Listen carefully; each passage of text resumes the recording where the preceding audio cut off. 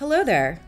I'm here to let you know that currently students, employees, and members of the public, regardless of vaccine status, are required to wear face coverings while inside any building or structure on the UNLV campus, which includes our performance venues.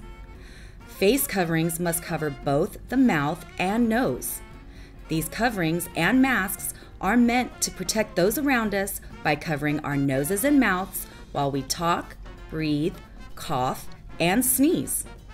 This includes wearing a face covering in hallways, restrooms, building lobbies, and any other indoor public space where people may gather.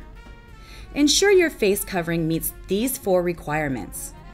The mouth and nose are fully covered. The covering fits snugly against the sides of your face so there are no gaps. You do not have any difficulty breathing while wearing the cloth face covering. You can tie or otherwise secure the face covering to prevent slipping. And that's it. Hope to see you in person soon. Bye!